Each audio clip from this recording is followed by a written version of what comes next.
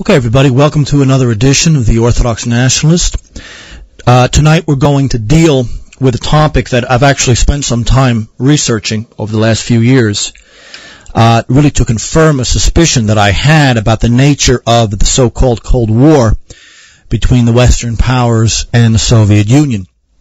And the thesis that I want to promote tonight and defend is one that I've said on this show before, and that is that the Western powers routinely, as a matter of day-to-day policy, traded with, invested in, and aided the Soviet Union throughout its existence. Now, what I mean more specifically is this. We're all taught pretty early on that there was this war between the Communist East, Russia and the Russian Empire, and then the Eastern Bloc, later to become the Warsaw Pact after World War II, and the West, roughly the NATO countries. And there was this war over ideology, Bolshevism versus capitalism, totalitarianism versus liberal democracy, that sort of thing. And I want to say that that thesis is highly problematic.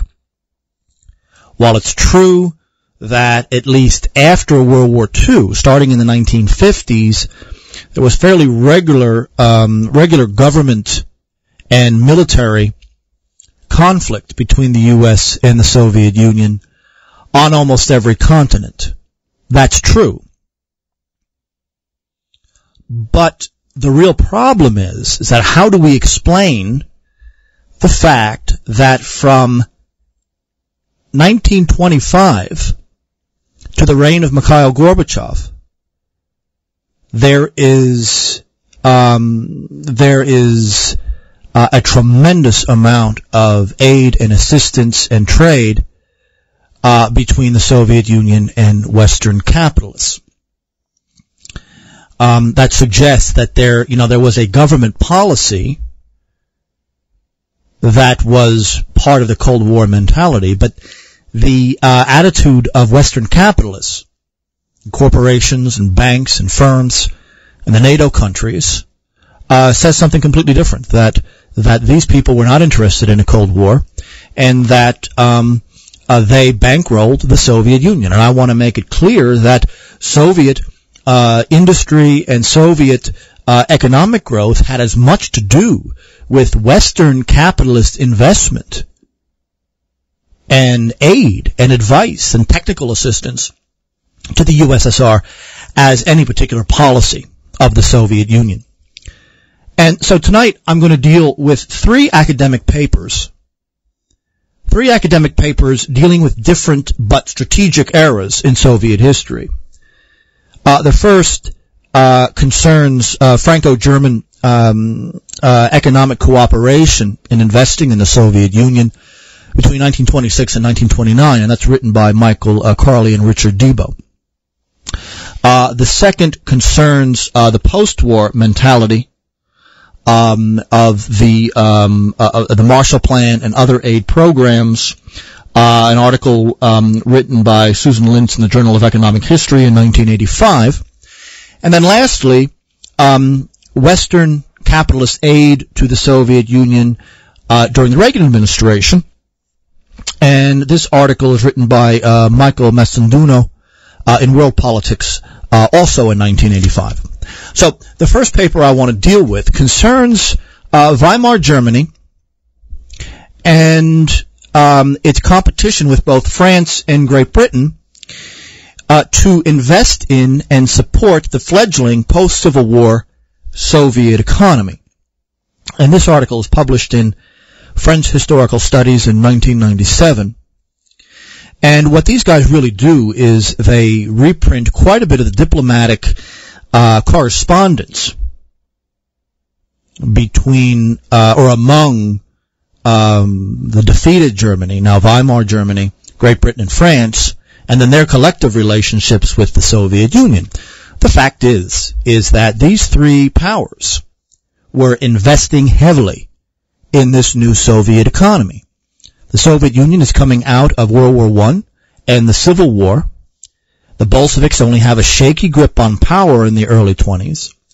Lenin dies in 1925, and the Germans, under the Weimar government, the German banks and some firms, including those other Western countries, the U.S. and Great Britain, who had invested in Weimar Germany, begin shifting wealth and investment money to the Soviet Union.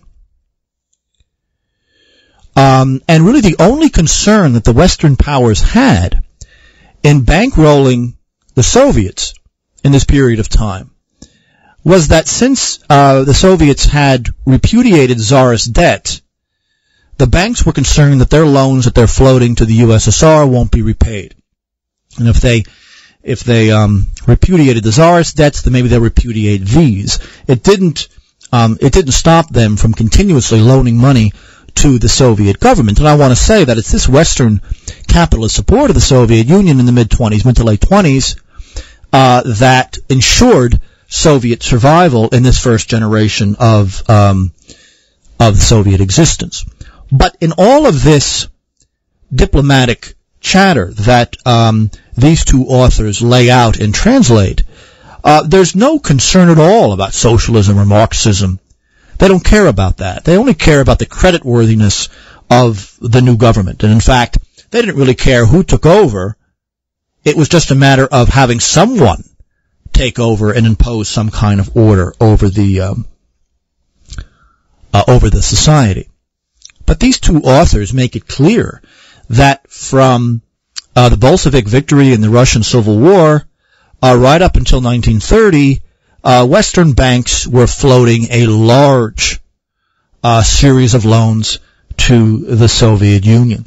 And what the USSR began to do, to some extent under Trotsky's leadership, is play country against country, bank against bank, because Western banks saw Russia as a country that had tremendous potential.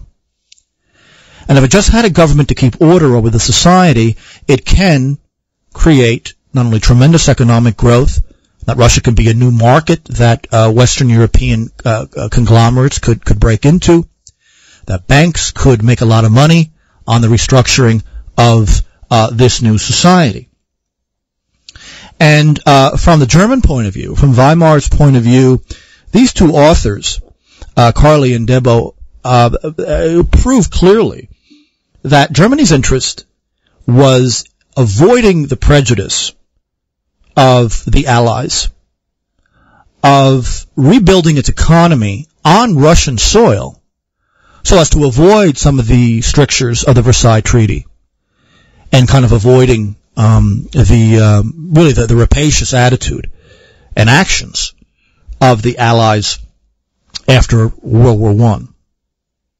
Not to mention the fact that the Weimar diplomats, as proven in this particular piece, viewed the Soviet Union as an ally, not as an adversary in any way, because they wanted a strong Russia to control the post-war Poland, which, as most of you know, was reconstituted as a fairly large state with a substantial military. And Germany, being broken by World War I, supporting the Soviet Union as a means of controlling Poland, as well as controlling the Versailles partners that helped to create this new Poland. So in 1926, the German-Soviet Treaty was signed. And this was a treaty essentially creating economic avenues of cooperation between the Soviets and the Germans. And not only was money and technical assistance being forwarded to the Soviet Union, but also grain and other foodstuffs being grown in Germany. And in this way, they can get hard cash from the Soviet government. And so, as Germans starved and went without medical care and everything else we know from the disaster of the Weimar experiment, German money, German technical assistance, German investment, even some German industry and produce was being shipped to the Soviet Union in conformity with the 1926 treaty. 1924, a couple of years before this, the French and the British had recognized the Soviet Union as a legitimate government. And between 24 and 26, the French in particular were investing very, very heavy in Soviet oil and natural gas, both exploration, refining, and transportation. So in the first few years of the Soviet experiment, just before Lenin's death, much of this economic growth, in fact, is coming from Western investment. Of course, that doesn't quite square with the old mythology that these countries were somehow opposed to the Bolshevik takeover. It was no such thing, and the behavior of the capitalist class in this period of time shows that. There was substantial trade and loans and investment and food assistance being delivered to the Soviet Union throughout the 1920s, and it's largely because of this that permitted the Soviet Union to not only survive, but then grow economically.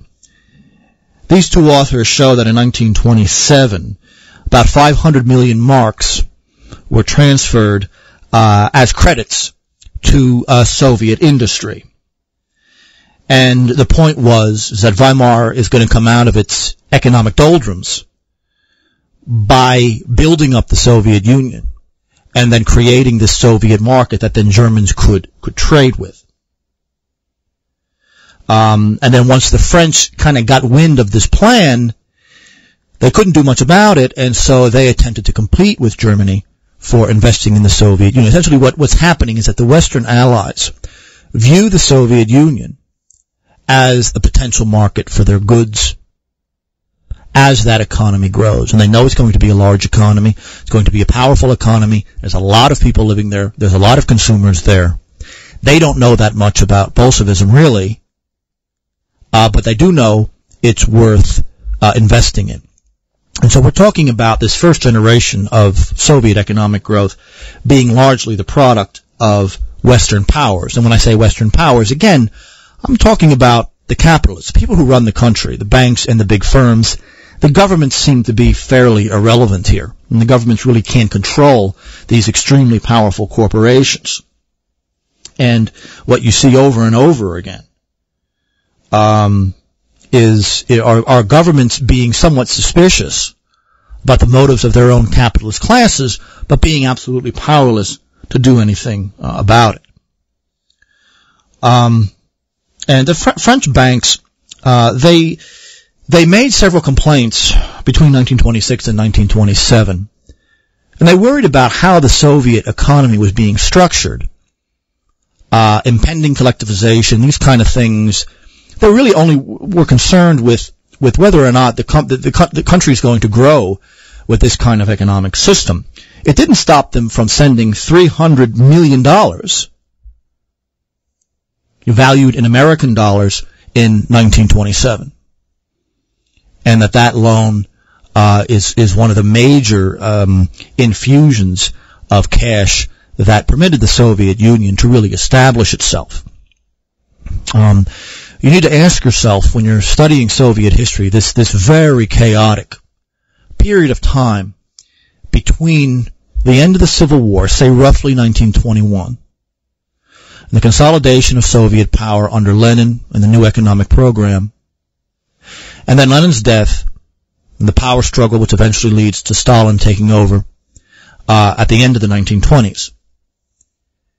The Soviet Union had lost a huge number of men, their best men, their strongest men, in the draft in World War I and in the Civil War. The economy was in a shambles. Agriculture was in a shambles. Famine was everywhere.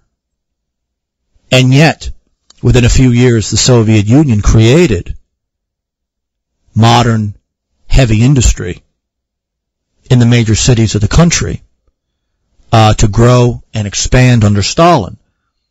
There's no other explanation for this than a massive influx of money from German, French, and British banks throughout the decade of the 1920s. And if you read this piece by Carly and Debo, written or published in 1997, it will disentangle a lot of the diplomatic and economic issues that went into the financing of the Soviet Union. So this is just the first of three pieces we're going to deal with. This is some very serious revisionist material, only because these guys actually translate the letters and the conversations between major diplomatic figures in the West as well as the Soviet Union in this very, very strategic period of time. Okay. The next thing I'm going to deal with. But let me just conclude here. The way these authors estimate that the total credits that the Western powers combined forwarded to, and they measure this in contemporary marks between 1927 and 1929, the value of the mark between those in that period is roughly about 1 billion marks a year.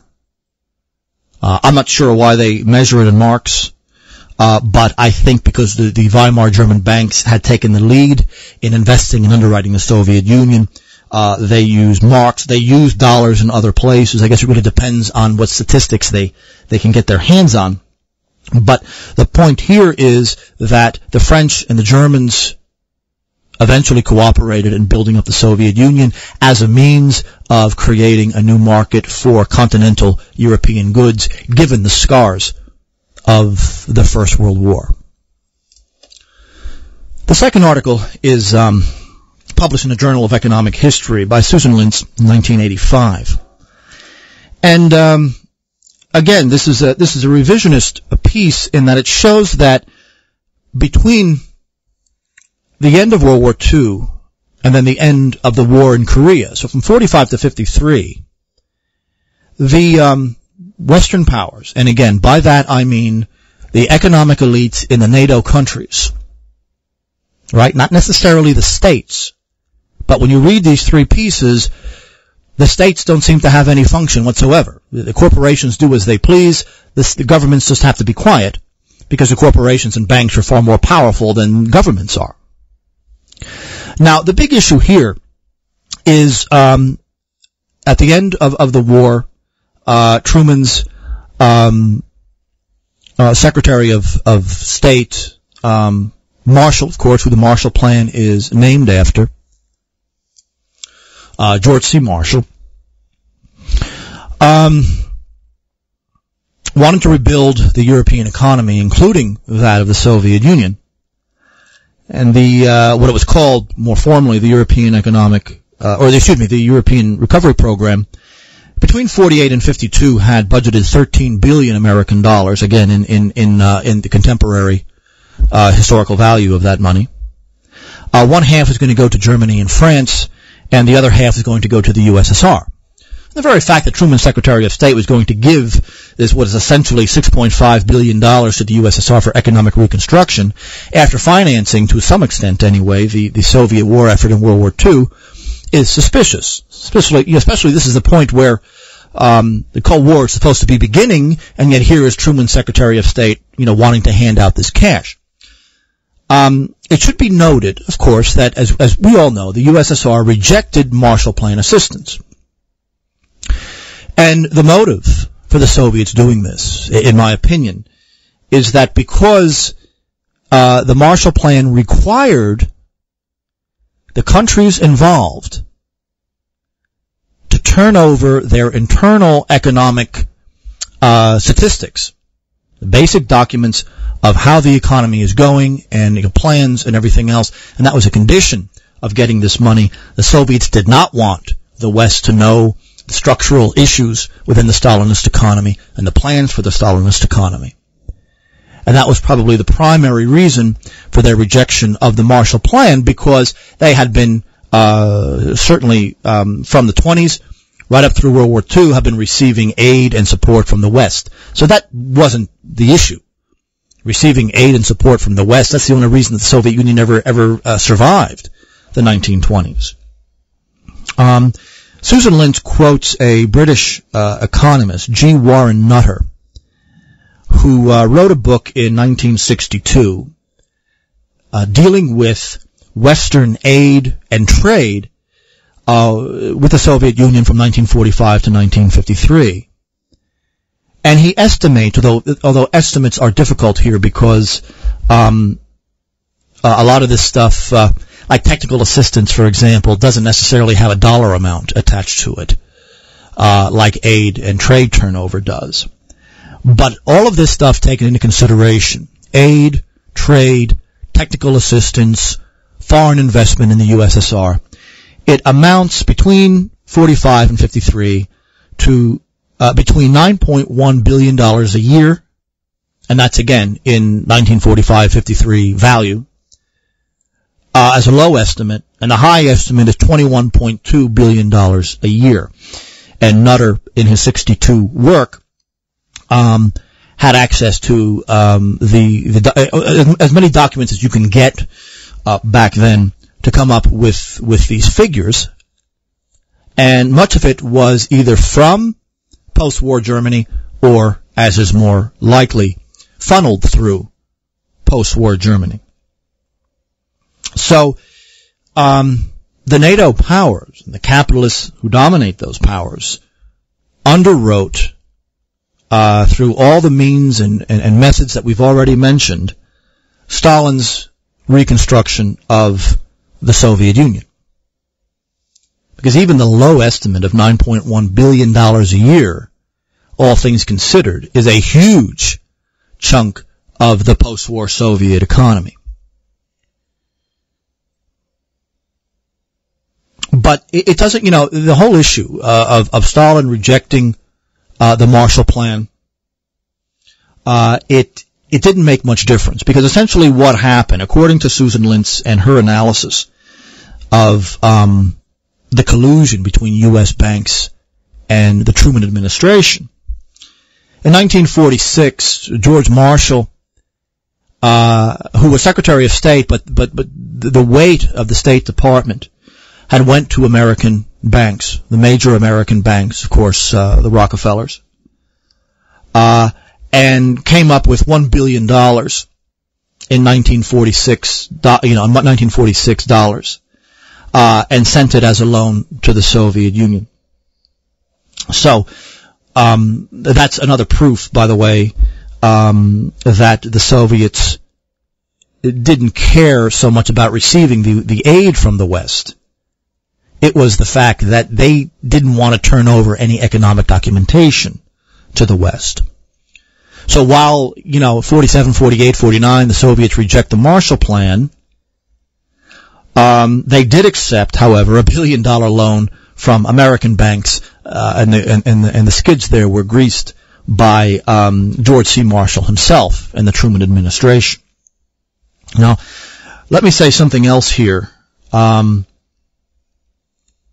That, we've proven with these two academic papers so far that Western capitalism had sent billions upon billions upon billions of dollars to the Soviet Union. Now in two periods, the 20s and the late 40s and early 50s.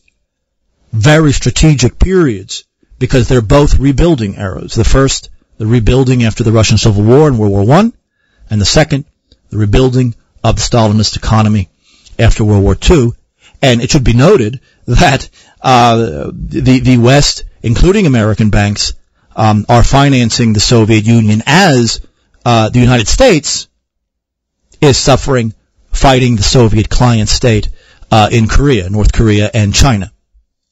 And so as this war is going on, and the government is warring, and the military is warring with the Soviet, well, not the Soviet Union directly, but their client states in China at the time and North Korea, American and Western capitalists are sending money and technical assistance to that very same Soviet Union.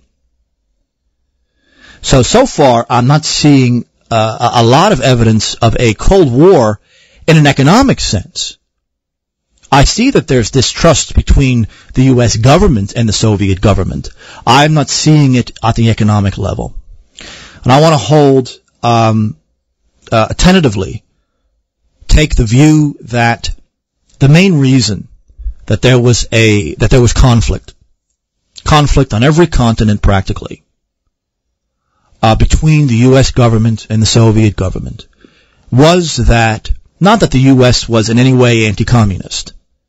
That's largely been proven to be false. There's too much money had been sent to the USSR for that to be the case. It's more that the Soviet Union, especially after the fall of China in 1949, was building a humongous closed market, an industrial world based on the ruble. Remember, the idea was that America was going to reign supreme after World War II, and the Soviet Union was the only thing that stayed in the way. So I want to say that the Cold War, such as it was not a matter of ideology. It was a matter of the U.S. being very threatened by the fact that the Soviet Union, Eastern Europe, China, and then the revolutions that they were trying to start in the rest of the world, that this would create a huge Russian, or I should say Soviet-dominated market and industrial center that the U.S. could not match. And therefore the Cold War, was over that, not over any kind of ideological disagreement. Okay, I've gone a little bit over here. We're going to go to a break now. We come back. I will finish this up. Hang in there. Okay, everybody, welcome back to the Orthodox Nationalist. We are talking today about Western aid to the Soviet Union throughout its existence, which is kind of a way to challenge the idea that there were two blocks of countries sealed off from each other in a state of war.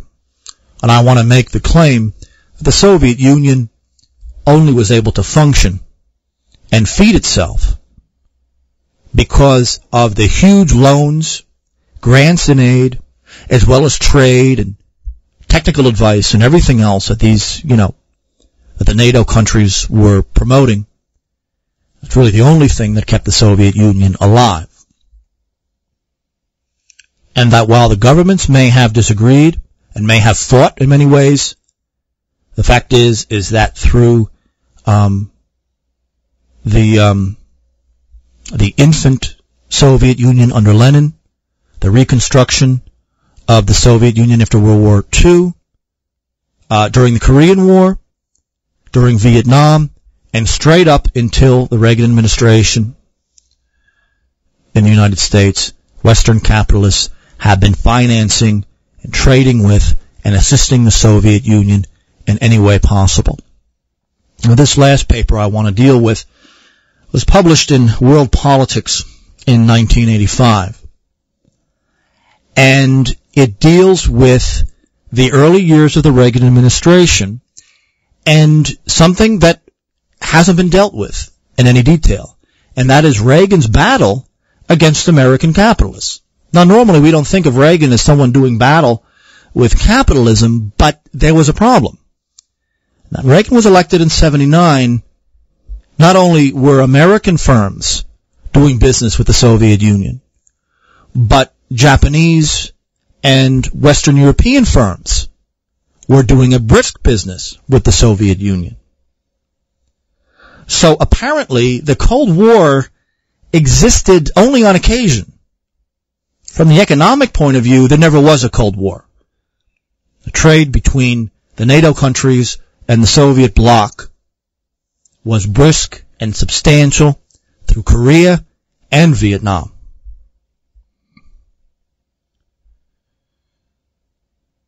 The idea, I guess, in Western European trade with the, I should say NATO country trade with the Soviet Union was the idea that bringing Western know-how and ability to the Soviet Union might be a way to open the Soviets up. Open the Soviets up, of course, to more trade, to more Western goods. Generally speaking, the trade between the NATO countries and the Soviet Union was largely based on heavy industry. We're talking, iron and steel and coal and oil and natural gas, building up the Soviet Union as a major power. This was done not only because of the mobilization of labor within the USSR, but because of a huge influx of Western cash throughout the existence of the Soviet Union, almost with no let-up. Every time, for example, during Khrushchev's reign in the Soviet Union, any time the Soviet grain harvest would fail or was not good enough to feed the population, Archer Daniels Midland, based in the U.S., of course, the Midwest, would send grain shipments to the USSR, and not only to be sold, but also as aid to the Soviet Union. The famine that could have overthrown the Soviet government was never permitted to occur because Western capitalists realized the money to be made in that economy in a market of that size.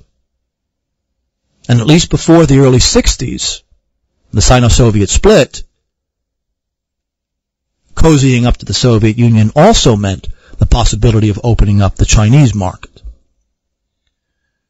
So like it or not, Reagan is elected and comes to power on an anti-communist platform, and he comes to the president of the U.S., he comes to that office realizing that every major firm dealing with electronics, dealing with coal and oil and natural gas and processing and transportation, infrastructure, is doing a brisk trade with the Soviet Union that we were supposed to be at war against.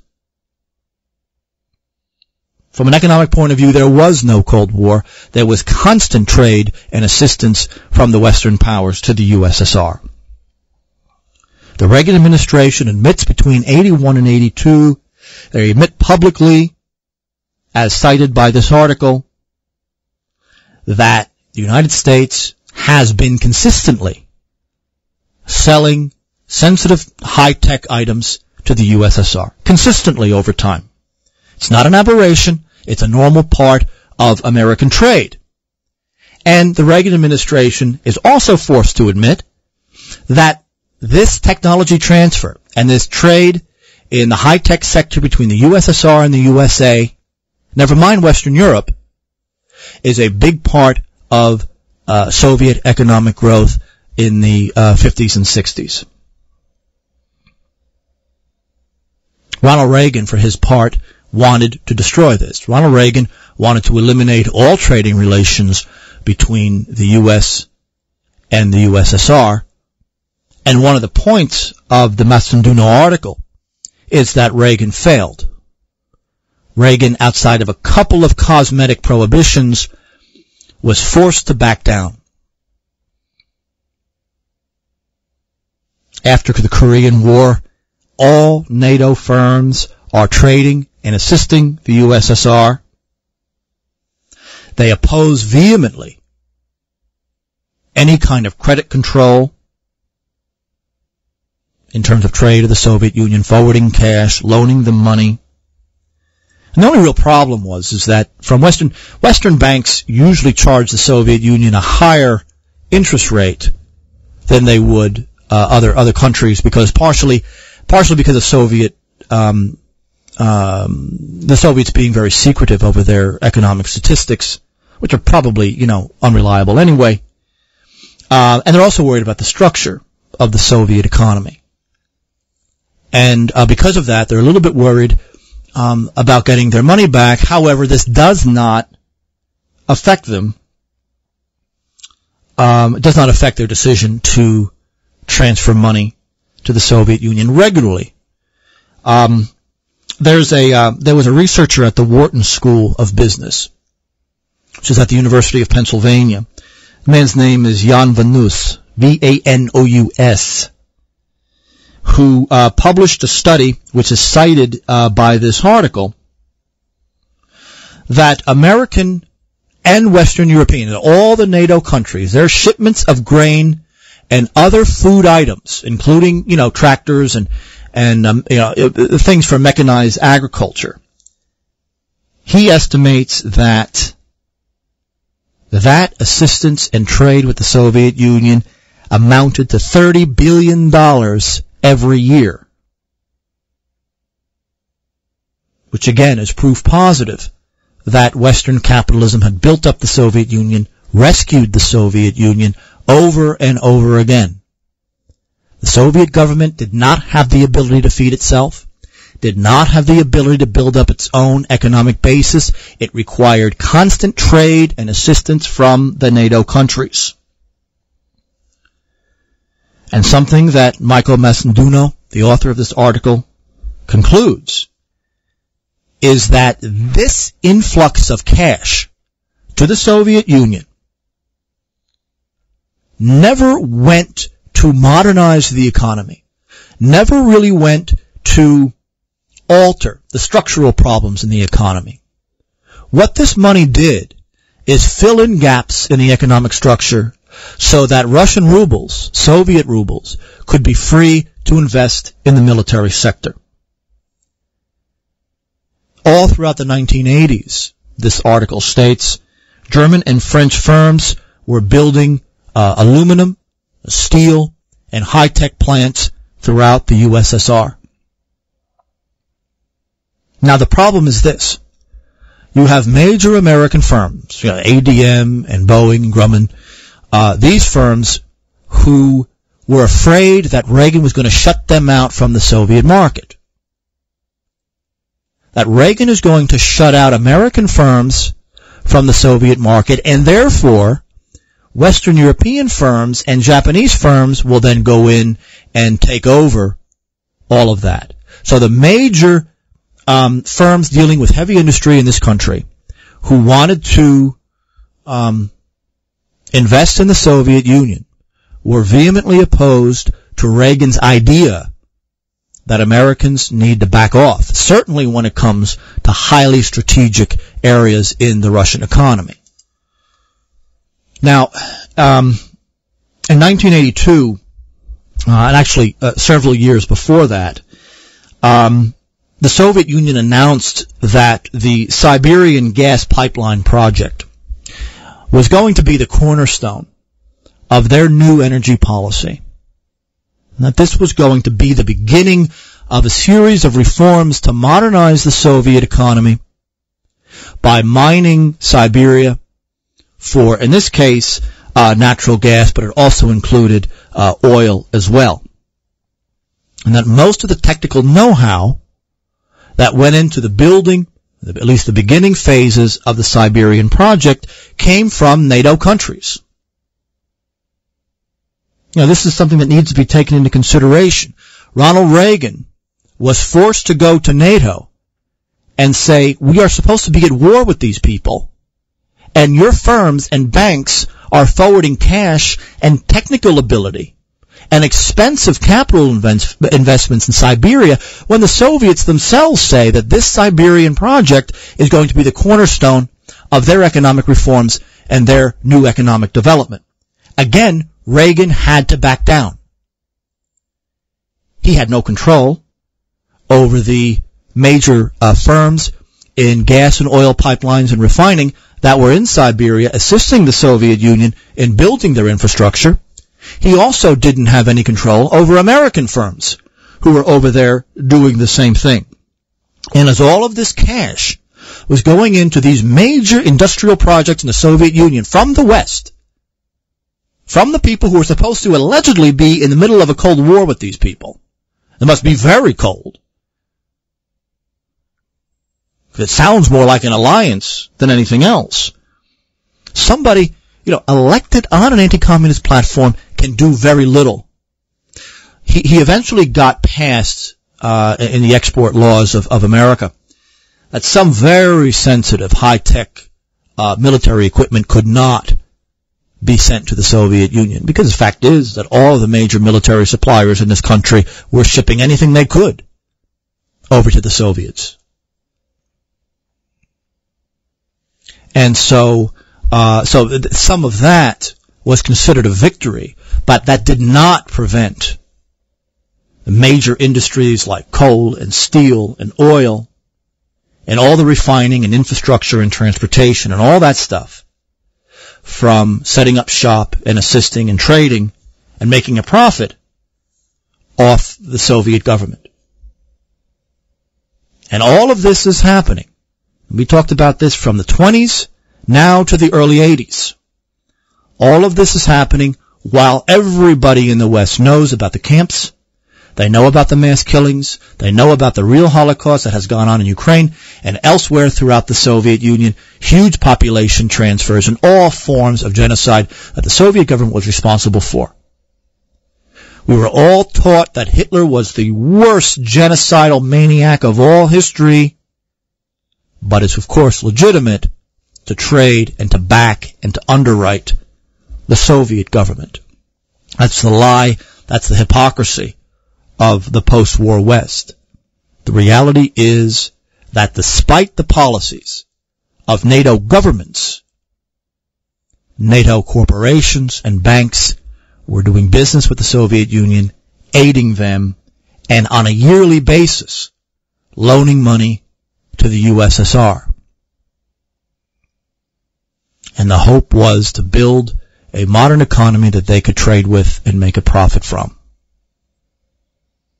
If the Soviet Union wasn't going to shift capital for the building of things like, personal products, consumer products, light industry, then maybe the West can supply the capital necessary to build, soap and sneakers and, microwave ovens for the Soviet population. These kind of light industry consumer goods were never in great supply in the USSR. But a lot of the consumer goods that were made in the NATO countries were shipped to the Soviet Union, but they were only available to Soviet elites. Party members, professors, military people, specialists in things like electronics and energy and, very strategic areas. These people got first pick. And things made in the United States and Western Europe were available, but only to the elite. But either way, Western capital profited from the Soviet Union, and it's hard to imagine how the Bolsheviks could have survived in power as a very small minority movement in the 1920s without this constant infusion of capital and emergency loans and emergency grants and aid in the 1920s. Okay, so what are we to conclude here? I've just spent the last 40 minutes giving you the details of 3 academic articles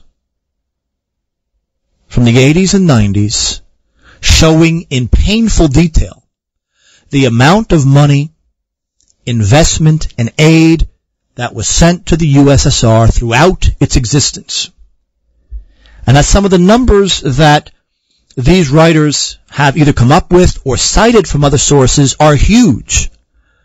Billions of dollars in 1950s dollars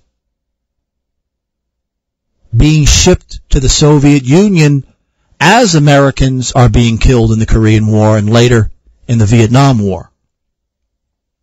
This has not been dealt with in detail because there's this mythology that there were 2 mutually exclusive blocks of countries. The Soviet Empire on the one hand and the American-led NATO empire on the other. And that they fought something called the Cold War from roughly 1946 to 1991. It's not true. Now, I don't want to say that conflict between the Soviet Union and the USA was not a reality. We know that there was fighting everywhere from Vietnam to Angola to Cuba to Nicaragua. We know that. That's true. But we also know that while these wars are going on, billions of dollars are either being shipped to the Soviets, being traded with the Soviets, and being sent as food aid and food assistance in times of a failure of the harvest, especially during Khrushchev's era, the Virgin Lands program failure and everything. Khrushchev was a disaster. But the point being that the West had rescued the Soviet Union over and over again, and you really can't look upon Soviet industrialization, which indeed was rapid. It was rapid in the 1930s. It was rapid in the 1950s, this development. You can't look at that development outside of the context of constant liquidity being pumped into the Soviet economy from banks based in the NATO countries. That's a simple fact, and I have proven it over and over again by citing these writers and those that they have cited, using all the documents available to them, dealing with the amount of cash and technical expertise shipped to the USSR throughout its existence. So while a battle was being fought over the fate of many countries, especially in the Third World, U.S. capitalism was sending cash to the Soviet Union, was trading with the Soviet Union, and was aiding the Soviet Union. One big conclusion here, other than the fact that the whole concept of the Cold War needs to be reevaluated, it's far more complex than is normally presented in the textbooks. But one thing that should also strike you here, I think, outside of the total immorality of this, supporting this type of government, while condemning Hitler as the most evil man in the world at the same time, is the irrelevance of governments. Governments either didn't have the will or the ability, and in my opinion it's the latter. They didn't have the ability to tell their most powerful corporate interests that they cannot invest in the Soviet Union and aid and assist the Soviet Union. It might be easy to try to put sanctions on a country like South Africa, by the way, an area that the Soviets and the United States cooperated on. But it's very difficult to try to put sanctions on a country the size of the old Soviet Empire, stretching essentially from Bulgaria to the Pacific. But that governments and capitalist enterprise and banks are far more powerful than governments, and they did as they pleased throughout the Cold War. And this is really just scratching the surface of some of the material out there and the documentary evidence out there concerning the underwriting of Soviet economic development by Western capital. The existence of this underwriting and this investment really shows that ideology didn't mean anything.